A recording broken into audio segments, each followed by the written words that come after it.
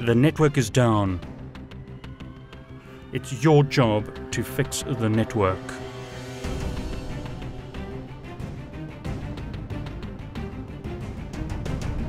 Okay, so we need to fix this network. We've been told that to simulate the power outage, we need to click the Power Cycle Devices button in Packet Tracer. So I'll click that button. We're told that configurations not in the startup configuration will be lost. Do we want to reset the network? I'm going to say yes. As you can see here, router 2 has booted into ROM monitor mode. Router 1 is still booting up. Router 3 is booting up. But we're told that test bin is missing, so the file is not accessible and a default boot file is being used. So we've definitely got problems in the network. I'm going to start fixing the network by starting with router 2. Now in ROM monitor mode, I can see available commands by using the question mark and enter command. So use question mark and enter to view available commands, or use help to view the available commands. Notice how ROM monitor increments in number every time a command is used. Now this command, conf_reg, allows us to set the configuration register utility. In other words, we can set the configuration register value. So I'm going to use conf_reg 0x2102 to set the configuration register to normal boot. Now, if you're not sure what the configuration register values are, do a search in Google or your favorite search engine for Cisco configuration register. My first hit is use of the configuration register on all Cisco routers. So this document shows us the configuration register values. I'm going to scroll down. In the document, we can see that the show version command shows us the configuration register value when in normal boot mode. We are not currently there. We are in ROM monitor mode. Here are a list of configuration register settings and the router behavior.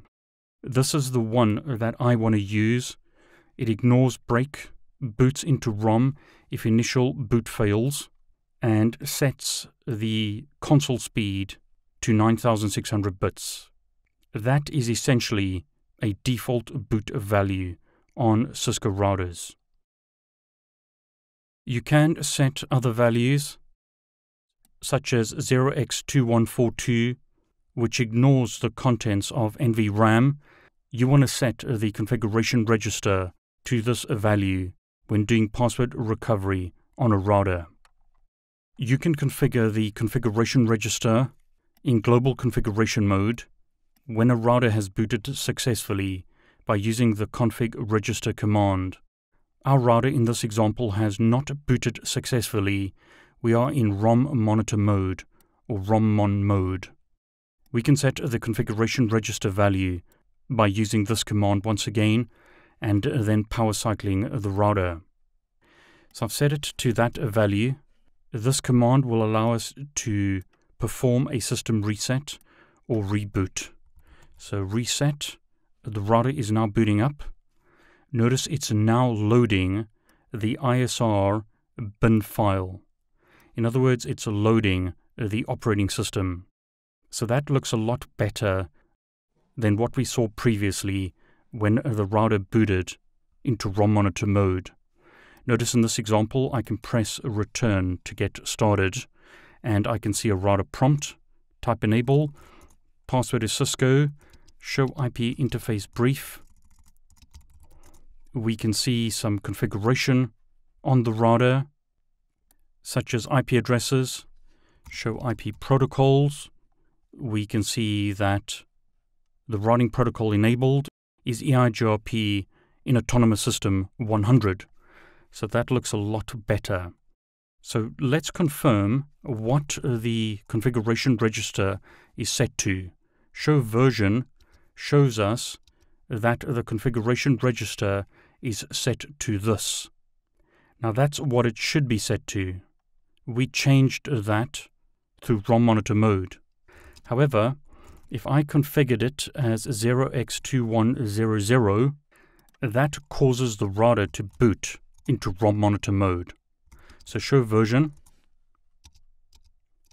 Notice this is the current configuration register value. The next value will be this. And notice what happens if I reload without saving the configuration. I end up in ROM monitor mode. ROM monitor is set separately to the running configuration of a router. So even though I didn't save the running configuration, after making a change, the router rebooted into ROM monitor mode. So again, question mark enter, conf reg 0x2102, reset. That will hopefully boot the router back to where it was and restore the startup configuration of the router.